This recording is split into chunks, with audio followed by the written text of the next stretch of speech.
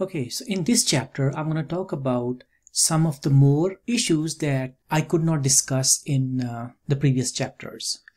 In particular, I'm going to talk about functional form misspecification. That is, if the model shows the relationship between a variable x and y in this form, say there is a quadratic relationship between y and x's, and instead we estimate this model as this model. So there will be misspecification in our estimated model.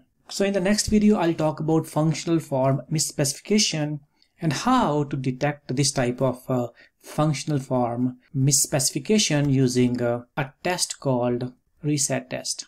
And then I will talk about a couple of issues with the data. I will talk about how to deal with missing data or missing observations in the data. I will talk about how to deal with a non-random sample. Remember, one of the assumptions of OLS is that our sample is picked up randomly from a population. Sometimes our sample is non-random, so we'll see what happens in that case. And finally, I'll talk about outliers in the data, and we'll see what outliers can do with your OLS estimation. And one way to deal with outliers is to use least absolute deviation estimator.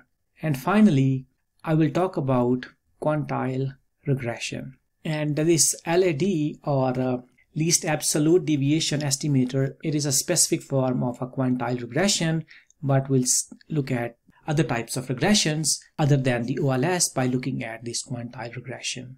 So this is what I'm going to do in this chapter. And in the next chapter, I'm going to look at the functional form misspecification and introduce you to reset. All right, I'll see you in the next video. Bye-bye.